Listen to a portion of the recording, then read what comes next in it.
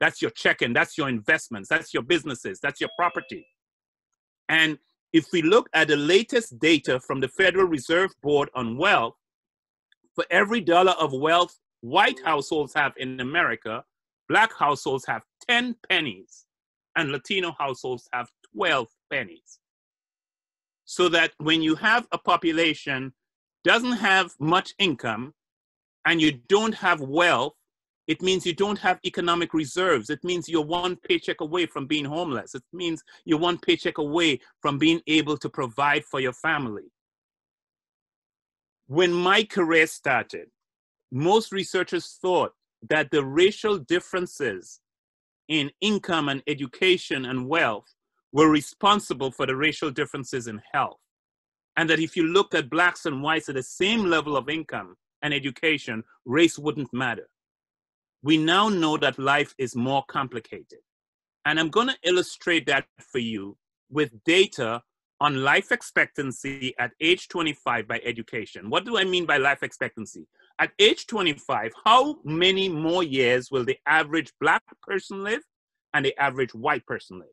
So by age 25, the average white person will live 5 years longer than the average Black person. That's the racial difference in life expectancy.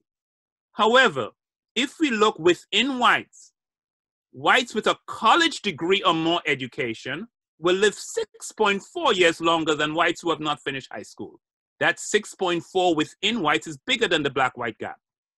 Blacks with a college degree or more education will live 5.3 years longer than Blacks who have not finished high school. Again, you see the difference by education within Blacks and within whites is bigger than the 5-year Black-white gap. At the same time, look at what happens. At every level of education, race still matters. So look, white high school dropouts at age 25 will live 3.1 years longer than Black high school dropouts. And by the way, this is national data for the US. So this is true in general for an entire year. And look what happens.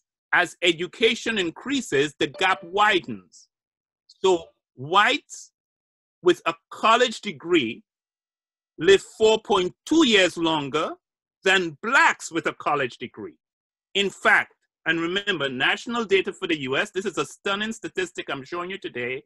The best of Black people in America, those with a college degree or more education, at age 25, have shorter life expectancy, than whites with a college degree, shorter life expectancy than whites with some college education, shorter life expectancy than whites who have finished high school.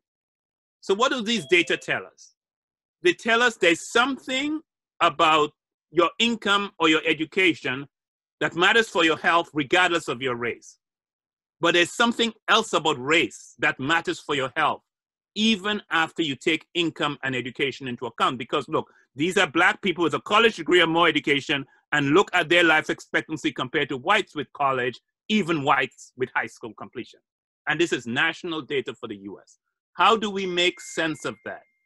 I and other researchers have been asking this question. Could racism be a critical missing piece of the puzzle? Could racism contribute to racial disparities in health? And when I say racism, a lot of times people think of the individual behavior of individuals, their attitudes, and so on, and that's part of racism. But when I talk about racism, I'm primarily talking about a system, a social system. And I'm talking about what they talk today about institutional discrimination and systemic discrimination and discrimination that's embedded in policies. Let me give you an example. We have an election coming up. Here is data for the US in 2012 presidential election. How long did Americans stand in line at a precinct to vote? On average, in America, Black people who went to vote waited for 23 minutes. On average in America, white people waited for 12 minutes. Now, none of that reflected local precinct workers telling Blacks to go to the end of the line, making them wait in line. No, it was linked to where you voted, how much budget had been allocated, what was the size of the facility for the precinct, what was the staffing level, how many people were served by a precinct. Do you see what it is? It's about budgeting, it's space allocation, it's a local administrative procedures, but it led to differences in outcome, even though the people at the precinct treated everybody the same. That's what people talk about when you hear them talk about structural racism or systemic racism. They're talking about things that are embedded in policies. So the people are doing their job, but the policies are leading to unequal outcomes. I want to share with you one of the aspects of systemic racism in America. It's a legacy of racism of the past. It's called residential segregation.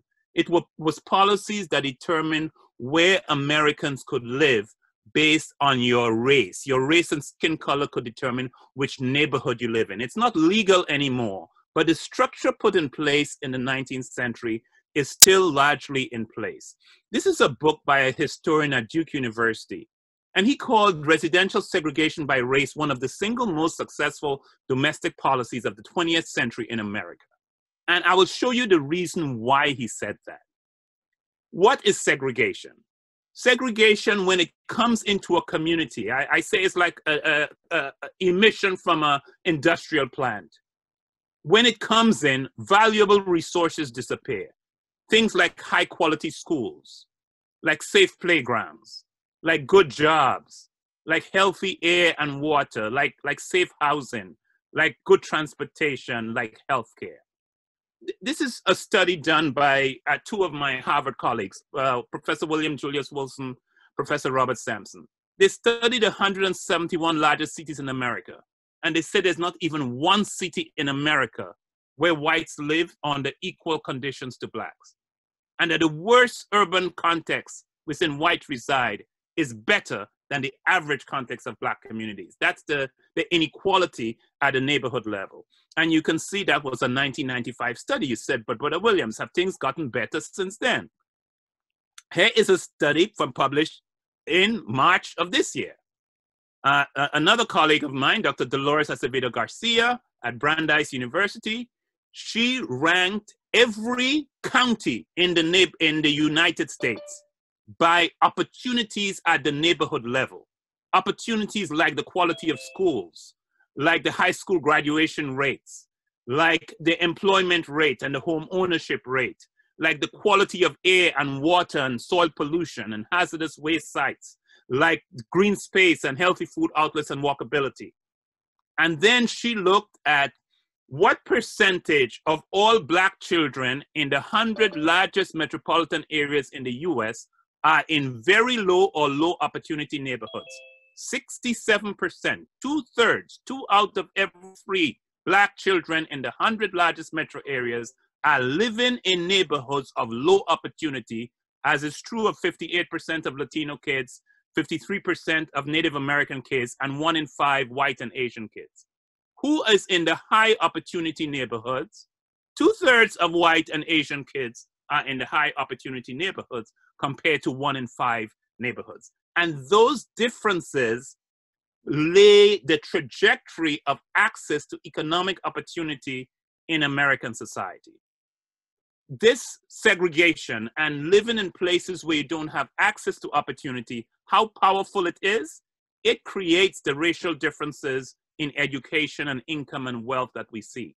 Here is a study by David Cutler. He's an economist at Harvard University. Using a national study of blacks and whites, he is showing statistically, if we could eliminate residential segregation in America, we would completely eliminate black-white differences in income, in education, and in unemployment, and reduce racial differences in single motherhoods by 2/3. All of those differences are linked to opportunity at the neighborhood level. And that was a 1997 study. You say, well, is there any more recent data? I'm glad you asked. Here is another Harvard economist, Raj Chetty. He has created an opportunity atlas. He has done the most amazing study on income mobility in the United States. He looks at black and white households that start out at the same level of income. Okay, he's comparing black households and white households using all the census tracts in America, starting out at the same level of income. And he looks at Okay, the parents have the same level of income. How are their children doing? In 99% of census tracts, Black boys who start out with the same level of income, household income as white boys, are earning less income in their lives. Why? They live in neighborhoods that differ in opportunity. When Black boys live in neighborhoods with good resources, they do well, but that's not true in 99% of census tracts where Black boys are living in America. What does this all mean? This is a social problem I'm putting for us to think about. Racial inequities in income and education and so on do not reflect a broken system. People say that. It's not a broken system.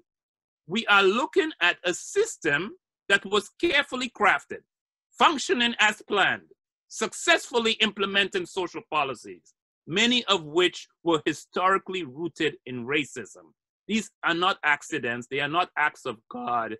They are not random events. It didn't just happen. These are policies that are doing what they were supposed to do. So that's the social problem I've put for you to think about. The question is, what are we as Christians supposed to do, and what the meaning of this problem for the lives of people? Low economic status means that while all of us in this pandemic, right? I showed you the data, we all in the pandemic, but we're not all in the same boats when you are low in economic status. Some boats cannot handle the pandemic as well as some other boats. And so that is a problem we face. What has happened with COVID-19 is not everybody can work from home. And for low-wage, non-salaried workers, working from home is a luxury, and you can't social distance for many of them, and they have to go to work to maintain their positions for their family. And then one area of my research is the higher levels of stress. Low-income people, minorities, Blacks and Latinos have higher levels of economic stress, higher levels of psychosocial stress, loss of a loved one, higher levels of racial discrimination, higher levels of physical chemical stresses. I want to give you a few of them and show you the consequences for health before I talk about the solutions. Here is a study done by some colleagues of mine at Harvard. What they showed is that poor and minority people in America live in communities where there's higher air pollution. And if you live in an area with higher air pollution and you get COVID-19, it's more severe and you're more likely to die. Air pollution is an independent predictor of doing worse with COVID-19. The stress that Pastor Hoylett mentioned, the work that I have developed measures. This is the everyday discrimination scale. It captures discrimination that exists in society. Just the little things. Being treated with less courtesy and respect than others. Receiving poorer service than others at restaurants or stores. People acting as if you are not smart, as if they're afraid of you. They think you are dishonest. They're better than you are. Just little indignities, but these things chip away at your indignity. And this slide is actually going to summarize more than 200 published studies. I haven't done all those studies, but people have published them. And it shows you what it shows just for the everyday discrimination scale. People who report high levels of everyday discrimination are more likely to get new cases of metabolic syndrome. That's metabolic disorders that leads to chronic disease. More likely to develop cardiovascular disease. More likely to develop breast cancer and type 2 diabetes. More likely to engage in a number of high-risk behaviors. More likely to have risk factors for heart disease like visceral fat and heart rate variation and AFib. More likely to have high blood pressure. More likely to have poor sleep quality and duration, more likely to have inflammation, which puts you at risk for chronic diseases and cortisol levels, more likely to have become obese, linked to high levels of discrimination, less utilization of services, and worse mental health. These are just some of the findings from more than 200 studies showing the negative effects of discrimination on the health of minorities in the United States. And what are the consequences of the stress, the chemical stress, the economic stress, the racism stress? These are terms that are being used in the scientific literature today. Accelerated aging, premature aging, biological weathering. What do people mean by these terms? what they are seeing, and this is what research is showing, that in America, the health of Black people and other people of color is actually, we are literally aging more rapidly than whites. So that your age is not only capturing how long you have lived, but when you live in a bad environment, your age is capturing how long you've been exposed to bad environmental conditions and how physiologically compromised your body has become as because of that exposure. So let me explain the colleague who used the term weathering. Imagine a drop of water falling from the rooftop of the building you're sitting in to the concrete sidewalk below. If water drips, drips, drips today onto the sidewalk, it's no big deal. But if day in, day out, week in, week out, month in, month out, there's a steady drip, drip, drip, drip, drip of water, what happens? That concrete sidewalk becomes weathered. It becomes eroded because of that constant exposure to adversity. And studies now show that you look at Blacks and whites at middle age, chronologically, you're the same age. Both of you are 50. But the African-American person is, in some studies, 7.5 years older. In some studies, 10 years older than a white person who are the same chronological age in terms of the degree of physiological dysregulation by measuring telomere length, looking at biomarkers, how your body is actually functioning. And that is the consequence of all of the poor, adverse conditions of health that we face. This is data from CDC. So you see, linked to that, at age 50 to 64, 61% of Black people have high blood pressure compared to 41% of white people. So you see the earlier onset of disease. At age 50 to 64, 23% of Black people have diabetes compared to 14% of white people. And why do these things matter? Here is a study from New York City. 12 New York City hospitals, nearly 6,000 patients who were hospitalized for COVID. For all the people who went into the hospital for COVID, 57% had hypertension, 42% were obese, 34% had diabetes, 18% had heart disease. Look at this. Of all the people hospitalized in New York at those 12 hospitals, only 6% didn't have one of the health problems, and only 6% had only one. So 88% had two or more. And what I'm saying is the conditions of life, the stress, and all of this early onset of disease puts us to be vulnerable, not just for COVID-19, but for heart disease, for stroke, for cancer, for a range of chronic conditions. So the big question is, what can we do? With this big social problem I have talked about, what on earth can we do?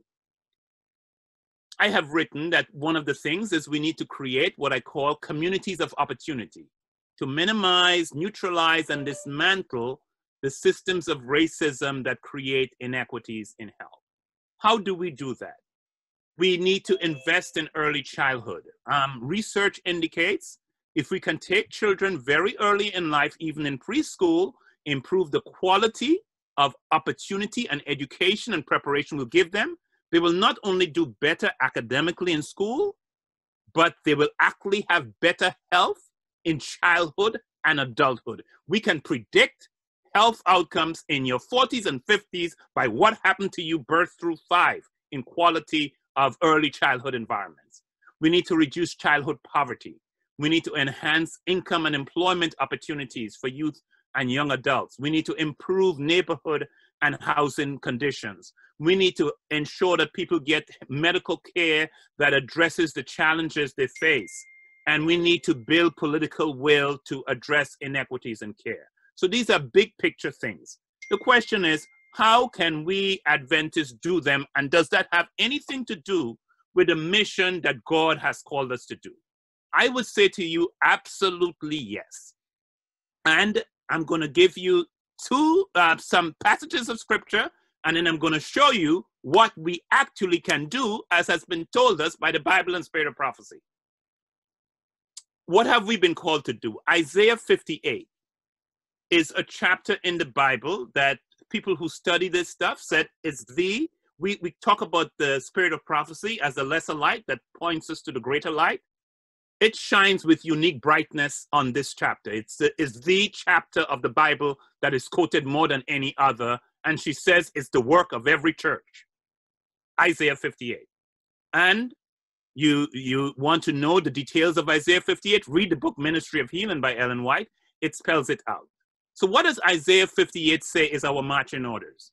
Is not this the kind of fasting God wants? To free those who are wrongly imprisoned? To lighten the burden of those who work for you? To let the oppressed go free and remove the chains that bind people? Is it not to share your food with the hungry and give shelter to the homeless? Give clothes to those who need them and do not hide from relatives who need help. This is an NLT, one version, but of Isaiah 58. It's a ministry of making a difference in the lives of others, of helping the economically disadvantaged.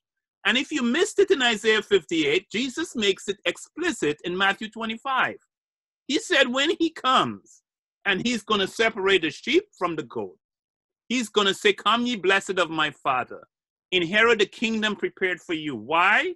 I was hungry and you gave me something to eat. I was thirsty and you gave me something to drink. I was a stranger. You know what a stranger is? A stranger is an immigrant. I was an immigrant, Jesus is going to say. And what did you do for me? I was naked and did you clothe me? I was sick and did you visit me? I was in prison. And in case you missed the point, Desire of Ages commenting on that passage says, Christ pictured to his disciples the scene of the great judgment day. And he represents its decision as turning on one point. What is the one point? There will be two classes, and their eternal destiny will be determined by what they have done or have neglected to do for Jesus in the person of the poor and the suffering. That is our ministry. That is what we have been called to do. And you say, well, what could we really do? I'm going to take you on a journey down memory lane. 100 years ago, when the Adventist Church implemented this ministry by taking seriously Isaiah 58 and Matthew 25 and the book Ministry of Healing. It was called the Chicago Medical Mission. It's run by Dr. John Harvey Kellogg in 1893 with the blessing of the General Conference. And he said what he was doing was implementing what Ellen White had described that needed to be done. So what programs were established in 1893? He established the Chicago Medical Mission. It had a free medical clinic, free medical care for poor people in Chicago, a clothing distribution program, a homeless shelter that could house 400 people a night, a soup kitchen that fed 500 to 1,500 people a day. There was work at a shelter so that the homeless shelter, you came there, but there was a rug and a carpet weaving and a broom making business. So you could actually get work to earn money. He actually charged them 10 cents per night, but you could work to get the money to pay for your bill. There was a lifeboat rescue home. I'll tell you more about that. There was a halfway house for prostitutes. There was a maternity home for unwed mothers. There was a farm outside the city for drug rehab. He had a drug rehab program and a place to house homeless people. There was a school for Chinese. Now, the significance of the school for Chinese, remember, this is 1893. If you know American history, what happened in 1882? In 1882, the United States House and Senate passed a bill and the president signed it called the Chinese Exclusion Act. If you were from China, you were banned from coming to America. So Chinese were a stigmatized population in 1893, and as part of his medical mission, he had a special place where Chinese people who were stigmatized in America at that time could come and learn the language so that they could earn a living in the United States and a visiting nurse service. All of these programs, 1893, Dr. Kellogg developed. Just a little bit more about some of them. The farm, it was an outpost center outside of the city. He had a drug rehab program, men reclaimed from Skid Row, was sent there to work to be free from urban temptations. And the garden, the truck garden produced, raised on the farm, was used for the soup kitchen. And many rehabilitated alcoholics and homeless men employed here during the several years of operation. Kellogg's plan was for the farm to support 400 men. Here is what Kellogg did. 1893, a ministry to prostitutes. Chicago had between 10,000 to 25,000 prostitutes. And this Adventist Church mission program, 3 programs focused on vulnerable women: a maternity home, a lifeboat rescue service, and a rescue home. The maternity home was established in 1896. It could provide shelter for pregnant women with young teens who got pregnant and did not have a place to go.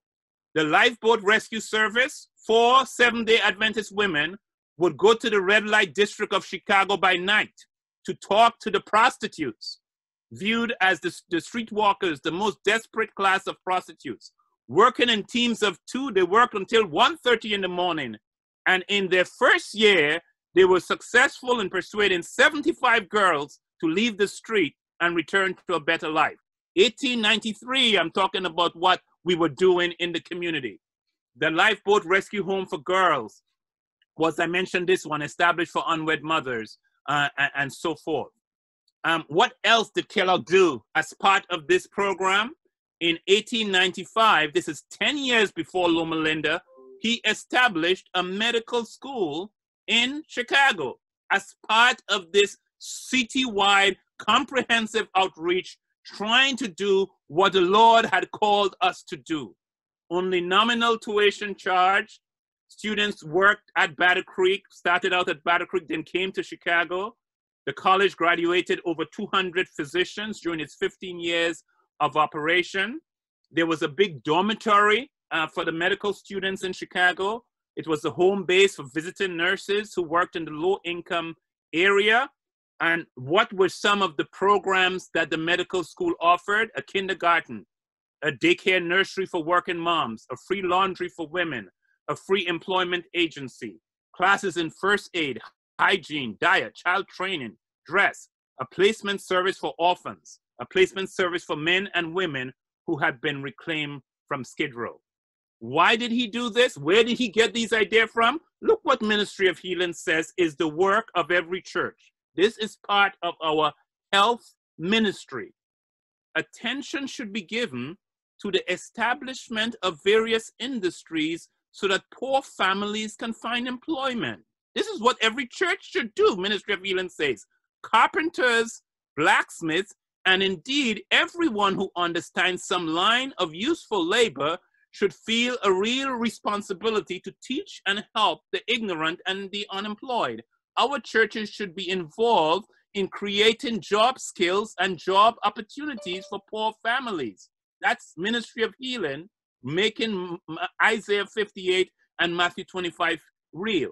Another quotation, Ministry of Healing: let the members of poor households be taught how to cook, how to make and mend their own clothing, how to nurse the sick, how to care properly for the home. Let boys and girls be thoroughly taught some useful trade or occupation. This is part of the gospel message of making a difference in our communities that we've been called to do. And Spirit of Prophecy says, in every city where we have a church, we need to have these places where treatments are given. Every church must be a training school for Christian workers. Members should be taught how to give Bible readings, yes, how to conduct and teach classes, how best to help the poor. We just read about how best to help the poor, how to care for the sick, how to work for the unconverted. In fact, this is the work of the Lord when we do this, because God is concerned of the conditions of Black people. Ellen White said in Southern Work, just as he said about the captivity of the children of Israel, I have seen the affliction of my people. I have heard their cry. I have come to deliver them. So the Lord wrought in freeing the Southern slaves, and he designs to work still further and wants us to work with him, who he brought them forth to educate, to refine, and to ennoble. That work still needs to be completed. Ministry of Healing makes the point clear. What is the key to successful evangelism? Christ's methods alone will give us true success. The Savior mingled with others as one who desired their good, showed his sympathy, ministered to their needs, won their confidence, and then he bade them follow me. Those are the steps. We are very good at shouting, follow me, but do we mingle as one who desires their good? Do we show sympathy? Are we meeting the needs of our communities and winning their confidence? That is the work that God is calling us to do. John 1:14, the word became flesh and blood and moved into the neighborhood. That's what Jesus provided us. He came and pitched his tent beside ours. We are living in a world of major social problems, and God wants us to pitch our tents beside our community and make a difference to improve the lives of others in our community. That is part of our making the gospel message real to our contemporary societies today. Thank you so much for your time and attention. Thank you, Dr. Williams. I want to remind everyone, if you have any questions, you can send them in the chat and I'll read them out. We have a few questions here. So the first one is, how did the Chicago Medical Mission outreach projects impact the Black community? It had a big impact on Chicago. It had a big impact on not just the Black community, but poor people. I could show you, we're working for the Chinese, working for many disadvantaged groups. The president of the American Public Health Association has a statement early in the 20th century where he has said he has never seen anything as remarkable as that the teaching of medicine with that kind of quality of social service. What I'm saying is the world, these were not Adventists, took notice of what we were doing, and it was so amazing what we were doing. Our second question says, how does the Adventist Church deal with social issues when we struggle with conferences that are still following the segregated formats? We are struggling. That's the problem. I think we are struggling, and I think when we are segregated the way we are, we are not doing the work that we could be doing, and all of us need to be working together to do this work. All of us need to be putting the resources that God has blessed us with to do this work. So I don't want to spend a lot of time on the topic, but it's something I have had strong feelings about. I've written about in the Adventist Review of the fact that I don't think we can, sociologically, I can understand the challenges and how we got to where we are. But I think the time has come for us to rise to the demands of the gospel and find ways to work together so that the world will see the unity. Let me just give you one story of the fact that Adventists, we don't think of it as a problem, but people see it. About 2 years ago, I was invited to a major medical center in the United States to give a talk about racial disparities in health and inequities. And the vice president of that place picked me up and was driving me to the auditorium where I was going to speak. And along the way, she turned to me and she said, "Dr. Williams, I heard you are Seventh-day Adventist." And I said, yes, I am. This is a very successful African-American woman, doctor, and so forth. And she turned to me, but she says, "Help me understand this thing. I heard that your church is still divided on the question of race." Educated person looking at us and saying, what is it with you Adventists? How could you still be in 2019 divided on the question of race? We don't think the people are looking at us, but if they look at us and they're saying, are we saying that the gospel of Jesus Christ cannot solve this problem? That this is too hard for God to solve? I think it's something we should take seriously. Okay, our next question is there anything comparable in the church right now? Is there anything you are doing right now that we could study and copy? That I am doing right now. I don't work for the church.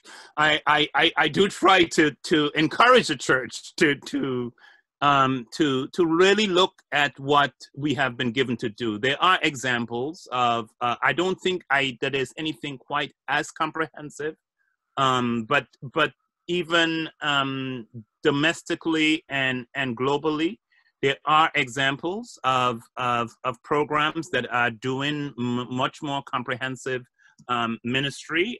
It is on a small scale. It is not on the scale that needs to be done. But I think if we look at what the Bible says, look at what Ministry of Healing says, and let's step out in faith and do it. I'll give you one example. You'd say, well, where did Kellogg get all the money? He got a little money to get started from the General Conference. But I'll give you the story of the farm. Where did Kellogg get the money from the farm? He was developing this drug rehab program, and he wanted a farm outside Illinois, outside Chicago, to do that. And he brought his medical students together one morning and told them, we need to pray for the farm. Later that morning, he is visiting a patient at the hospital in Battle Creek. And the patient says to him, do you have any needs for your work in Chicago, your project in Chicago? And Kellogg told him, yes, I would like to have a farm where we could do the rehab for the persons from the city, and we could grow food for the shelter. And the man said, oh, I have a 180-acre farm outside Chicago, and he gave it to him. God answers prayer when we step out in faith to do what he does. So that's just an example of how God met one of the needs that he had. It was a direct answer to prayer. Wonderful. We have one question that says, what became of the Kellogg's mission? What became of the Kellogg's program? We hear so much about Loma Linda and how it is established, and very little about the Chicago mission. Well, I mean, Kellogg had a break with the church. Early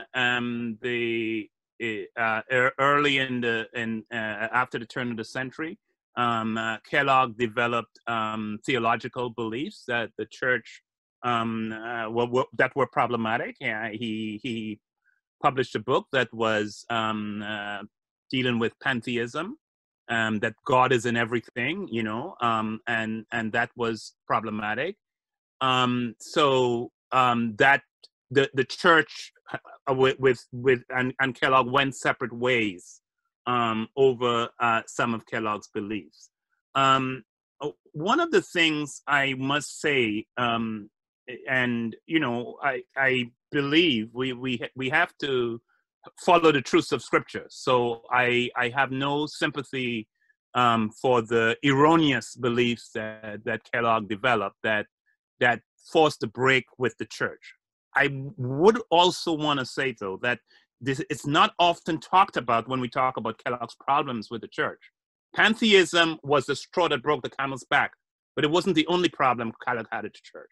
One of the problems Kellogg had with the church was racism. Kellogg, in his time, he and his wife lived in Battle Creek, never had children of their own, but they adopted and raised in their home more than 40 kids, including black and white kids. And in the late 19th century, you didn't do that. You didn't have black kids with white kids. And the brethren had a lot of trouble with Kellogg over the fact that he was raising black and white children under the same roof. And one time, Kellogg, Richard Schwartz tells a story in his autobiography of Kellogg, tells a story of Kellogg goes out of the United States. He was the medical director of the Battle Creek Sanitarium Hospital. Ellen White and her husband give money to send him to medical school at University of Michigan. And he's the medical director. He goes out on a trip out of the country. And while he's gone, they put up a curtain so that the black employees at the Battle Creek Sanitarium sit on one side And the white employees would sit on a separate side. They couldn't sit together in the same cafeteria. And Kellogg came back to the US and saw the curtain, and he says, as long as I'm the medical director, tear this curtain down. And they had to do it, but I'm saying a source of conflict of Kellogg with the Brethren that we do not talk about was he was much more progressive on the questions of race than the rest of the Brethren were. So I admire the things he did right. We don't support the things he did wrong, but it's an example. His example is it can be done. We need people to step out in faith and do what God has called us to do. Absolutely. We have another question that says, today we call everyday racist attacks microaggressions. What have the studies shown about the effects of microaggressions on well-educated, more prosperous Blacks? It's not just a problem for the poor and disenfranchised members of our community. Yes, I mean, the everyday discrimination scale could be called microaggressions. I haven't used that language. In general, what we find is that Blacks who have higher levels of education and income have higher levels of experiences of discrimination, and the effects I'm talking about on health, we find them on middle-class Blacks as well as on poor Blacks. So yes, what the research shows is that experiences of discrimination are positively associated with income and education for Blacks. The higher your income and education, the more likely you are to experience those things. Speaking of education, we have a question that says,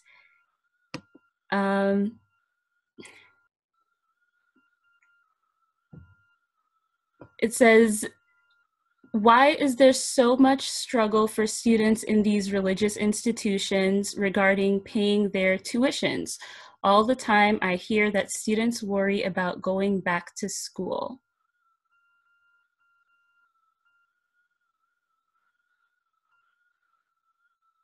I am not sure I understand the question completely.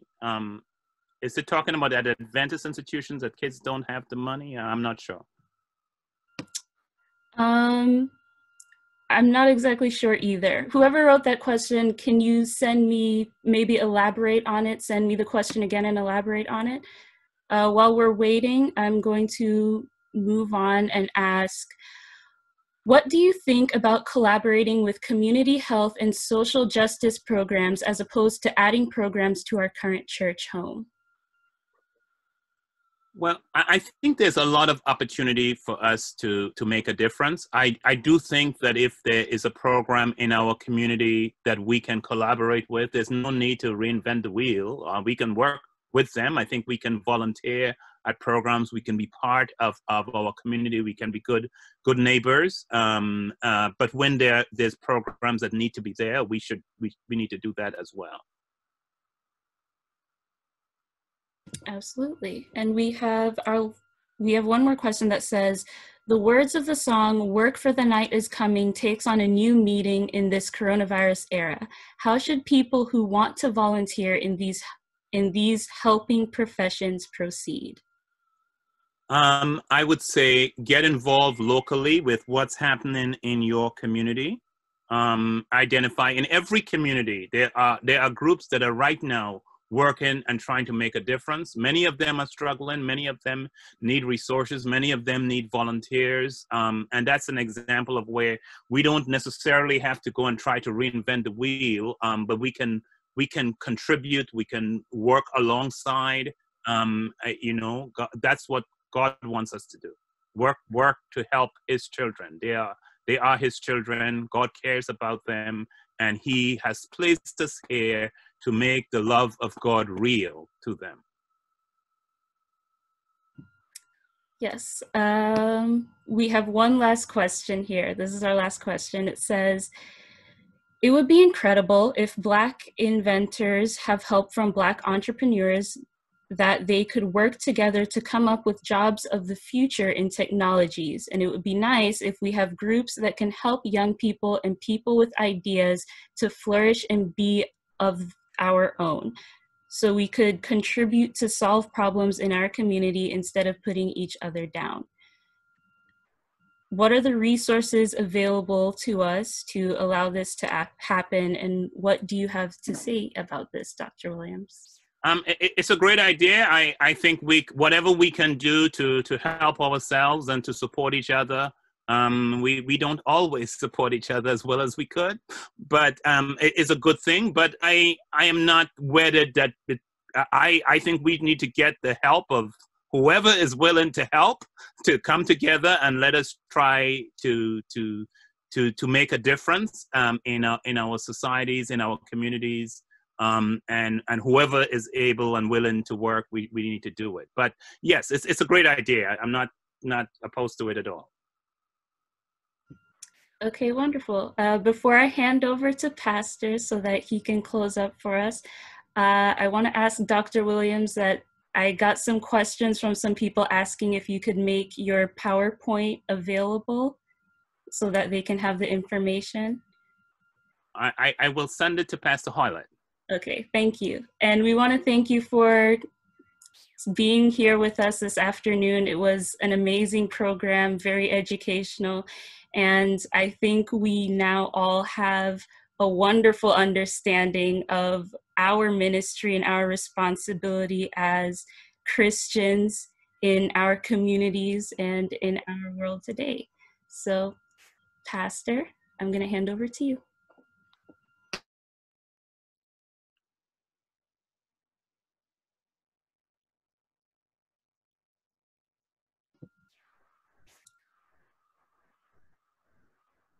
Thank you, Ashley.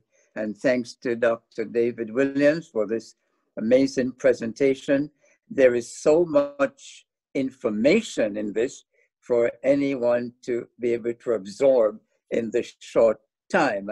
And I guess we have to understand that this type of information is probably the foundation of large and continued seminars and teaching in a classroom. Yeah. And so what he has done is to truncate it as much as possible for us.